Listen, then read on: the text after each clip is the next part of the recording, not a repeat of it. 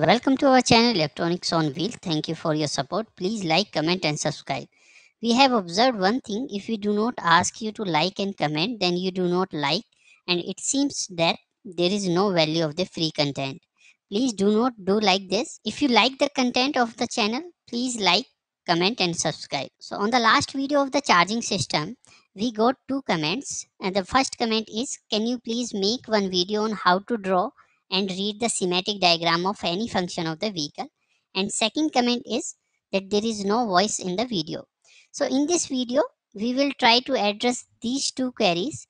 The topic will remain same. So let's start. In this video we will try to cover the following topics. So first is, what is the charging system, why the charging system is required. Then we will try to understand what are the main components of the charging system. In this particular topic we will try to understand also one thing, that what are the design thought process behind any system, not only the charging system. Here we will take the example of charging system, but as a common understanding or generic understanding, what is the thought process of designing any system, that we will try to understand. Then fourth one is the how the charging system works. So what are the operation, what are the different cases in the charging system, that we will try to understand. And the fifth one is, we will try to take one example of charging system wiring diagram, and we will try to understand that how to read the schematic. And in this last topic we will take few interview questions as well, where we will try to understand that what type of interview question is asked on the charging system. So however, in this whole video of 15 to 20 minutes we will take multiple interview question which is asked in many interviews. So let's start with the first topic, that is, what is the charging system.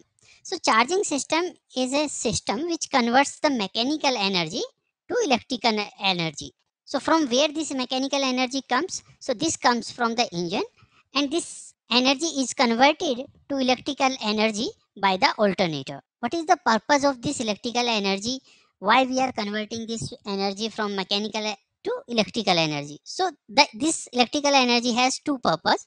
The first one is, it supplies all the current demand made by the loads in the vehicle. So what are the loads? Loads like headlamp, horn, window motors, then you have audio system in your vehicle. So all these loads require current, and that demands is completed by the alternator. Second is to charge the battery. So this alternator used to charge the battery as well. So this is one of the interview question which is asked many times in interview, that what is the role of alternator? And if you say the alternator just to charge the battery, this is not the complete answer of this question. Alternator charge the battery, plus it supplies all the current demand made by the loads, and loads like horn, loads like headlamp. I hope you understand what is the charging system. And one more thing before moving forward, I just want to tell you that, so this charging system we are talking about the ICE vehicle, internal combustion engines. The charging system if you take in electrical vehicle, that is totally different. So this is the block diagram of the charging system, where the alternator is connected to different components.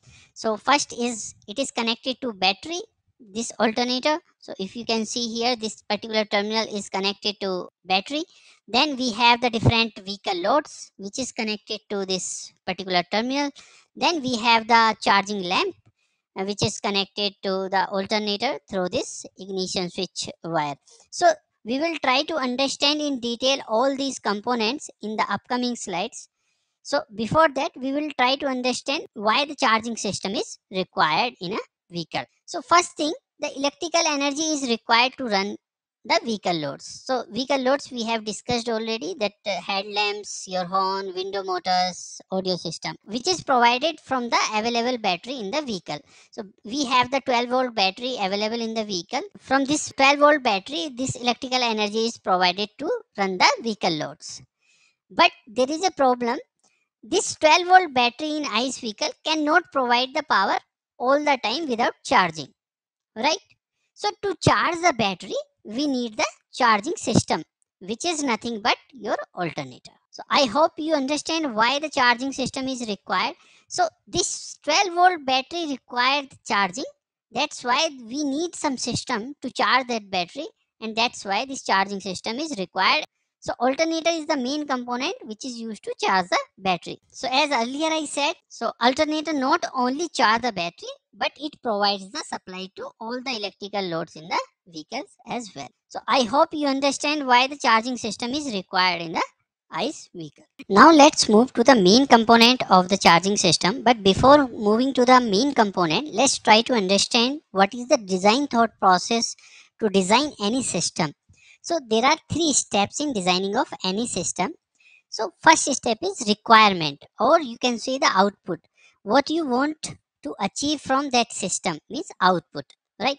So for example, in case of charging system, we need two things from the charging system. First, it should charge the battery, and second thing, it should provide the power to the electrical loads, right? In second step, we will start defining the input. We start defining the input or the component by which we want to achieve the output. For example, in charging system, we want to charge the battery, right?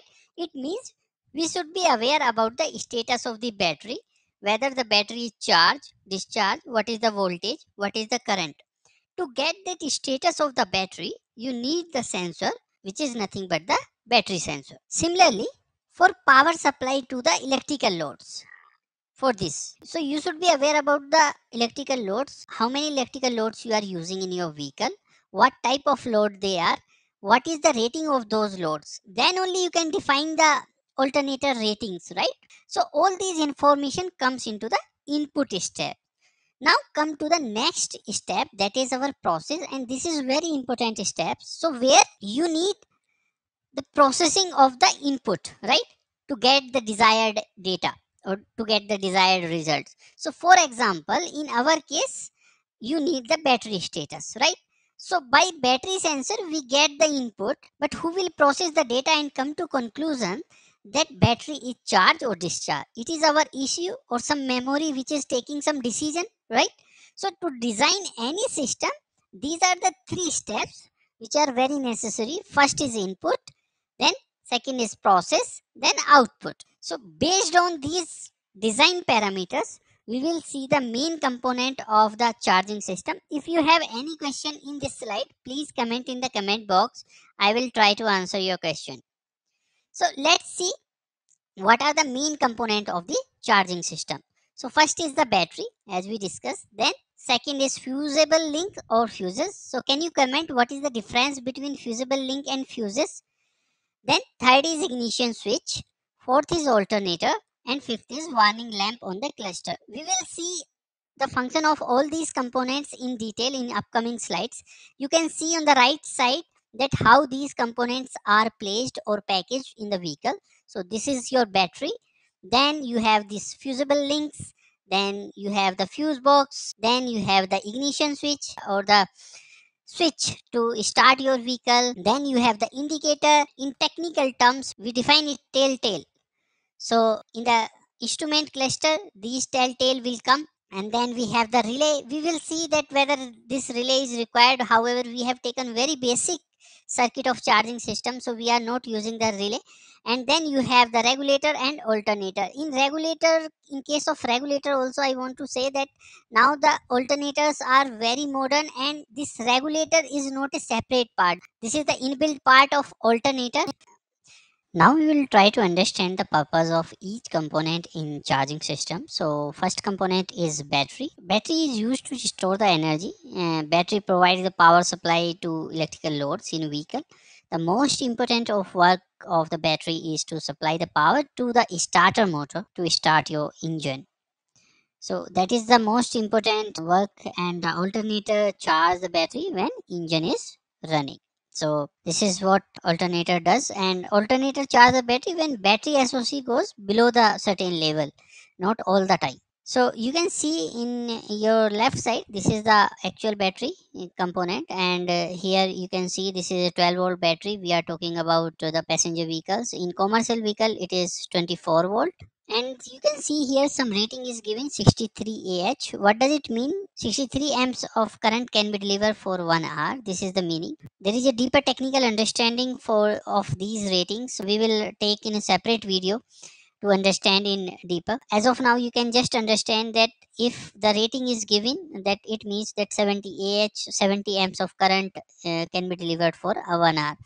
Then you can see the representation in wiring diagram. So this is how we represent in wiring diagram. You can see, so here you see it is written like 12 volt, which is for the passenger vehicle, and 72 Ah. So 72 Ah means that 72 amps of current can be provided for 1 hour. So these symbols in the wiring diagram, you can use any software, they will remain same more or less. Then let's move to the second component, that is fusible links and fuses. Fuse and fusible links are used to protect the circuit or the wiring in the system to protect by the overcurrents. So left side you can see this is the actual component it looks like, and this is your filament in the fuse. So whenever the fuse goes blown, then this filament gets break, and this is how you represent in wiring diagram. So this is mega fuse. This is how the fuse element is represented in the wiring diagram. Let's move to the third component, that is ignition switch. And ignition switch is responsible to crank your vehicle by providing the voltage to the starter motor. So when ignition switch is on position, so battery current energizes the alternator. So actually this switch is used to switch the supply from one position to other position. Like we have three main supply: accessory supply, ignition supply, restart, and crank. So you can see this particular switch here. You can see lock is nothing but the off, and this is how your ignition switch is shown in wiring diagram. So lock is nothing but off position, then accessory position, this is this one ignition on, and then start or the crank position is nothing but this is the position. So here on the right side you can see some of the terminal naming also: T30, T15 and T50. Can you please comment in the comment box what is the standard by which these terminal are taken, T30, T15 and T50? So the if I give you the basic understanding of these T30, T15 and T50. So T30, which means it is a direct supply from the battery. T15 is it is a battery positive supply but through the this ignition switch, and T50 is nothing but it is going to the starter motor to start the engine. We will see in the wiring diagram when we will discuss about the complete wiring diagram, then you will understand it better what is T30, T15 and T50. The fourth component is alternator. This is the main component of your charging system which converts your mechanical energy from engine, and it is connected through this grooved drive belt on a pulley arrangement kind of arrangement. And alternator is generating AC current, and which is converted to the DC current by the rectifier. Let's see the main component of the charging system. The component, the actual component, this is how it looks like. So you can see the B positive, and this is the one connector which is used to take the different signal from the alternator. And this is very basic wiring diagram of the alternator. So here we have shown only two terminals, B positive, this is nothing but this one, and one particular signal which is for the charging lamp. So here these are the two terminal we have shown, but in advanced alternator there might be many other signals which is going for the battery current sensor and other stuff, but we will not discuss here. If you understand the basic concept of alternator, then you can relate with the ECU as well. So to be honest, when you are creating the wiring diagram with ECU, that would be more easy compared to this type of wiring diagram where you are not using the ECU, because you are controlling all the things from the component only. So this is your voltage regulator as a part of alternator we discussed in the main component. So without regulator, the alternator will always operate as per engine RPM, which may damage your components by overcharging or the undercharging. And regulator controls the alternator output to prevent the overcharging or undercharging. It is a inbuilt component of the alternator, and as you know that engine RPM can change based on the acceleration, and if the more RPM is there, then your alternator will be generating more current, more voltage. To regulate that particular voltage, we need the regulator so that we get a value in certain range, not very high and not very low. So this is how it looks like. So this is the voltage regulator which we are talking about, and this is how it looks like in a IC form. and this is the output from the alternator. The fifth one is the indicator, that is nothing but the warning lamp. The fifth component is the indicator or the warning lamp. This lamp is used to show the battery charging status. It is normally off, but it lights when the ignition is turned on for a check for the lamp circuit. And this particular check is, we call it self test check. The second, it will lights when engine is running and your vehicle battery is not charging or under charging condition. So actual component, you will see that it will look like a battery symbol, and here on the cluster you will see those battery symbol or telltale here. But the actual component or the this would be a one led which is on the instrument cluster. So this is how it looks like. So next topic is how the charging system works. We will try to explain it in the next video, and that how the system is connected, how these positions are working. If you like the content of this video, please like and subscribe. If you need next video on this, that how charging system works, and you want me to explain these three different cases, case 1 ignition switch off and on, then case 2 we have ignition switch on, engine off, and then that ignition switch start and crank position, and then we have some interview question. So if you want to make this next video, please like, subscribe and comment. Thank you for your time.